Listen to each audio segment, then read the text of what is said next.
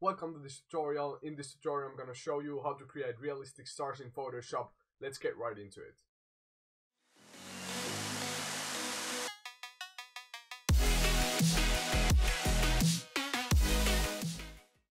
Okay, so here in Photoshop we're going to start off by creating a new file. So go to File, New, and create a file that is 500 by 500 pixels. That's enough for us now. Then I click B for brush, and I make my brush smaller. You can change your brush size by clicking Alt, and then with right mouse button go to left, or left, right, up, down to make your brush good for you. And now I'm gonna click X for changing those foreground colors, and I'm gonna just brush a couple spots here and there. I'm gonna make sure that I don't have anything on here. So one's there,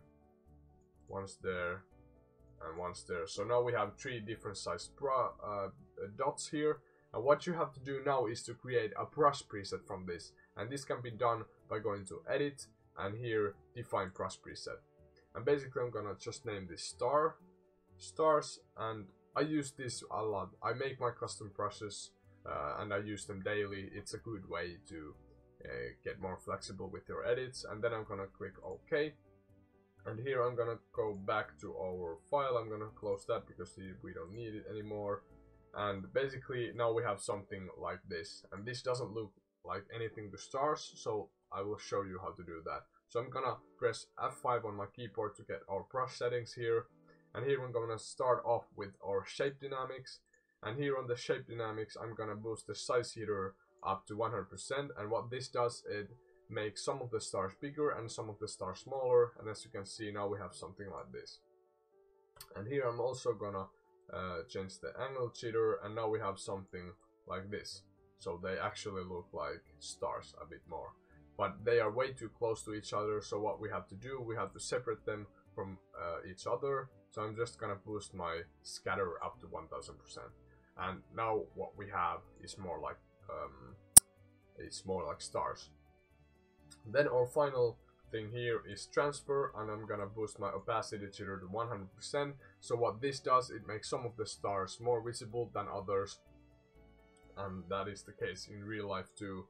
So now as you can see, we have this cool brush which looks like stars, and we're gonna create a new layer here. Click the layer icon, and then I'm just gonna brush here some stars like that, and then maybe some smaller ones, and then some larger ones there.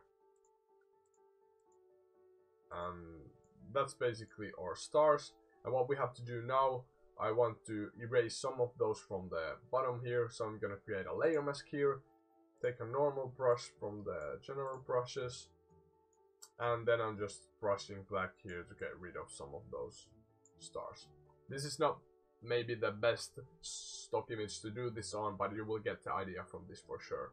Then I'm gonna add some motion blur, some outer glow. So I'm gonna double click here on the layer and then click outer glow. And what I'm gonna do here, I'm gonna sample a color from our sky, and then I'm just actually making that brighter and clicking OK.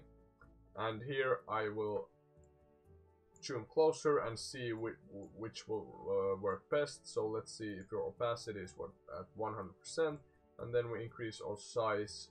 So something like that, a small outer glow looks great. Then I'm gonna click OK and zoom back and see if that looks great. It's a bit too strong, so I'm coming here and taking the opacity just a bit down, and now we have a nice little outer glow in our stars. And the last thing I'm gonna add here is a motion blur. So I'm gonna go to Filter, Blur, and Motion Blur, and I'm gonna add just a couple pictures there to make the star trail. So max 4 or 5. I think 4 is great, and then I'm just gonna move the angle like that, and then I'm gonna go again, OK, and come further away. And that's basically how we create realistic stars in Photoshop. As you can see, it's really quick and simple to do, and I hope you like this video, and let me know which kind of tutorials you want to see in the future. I see you in the next video.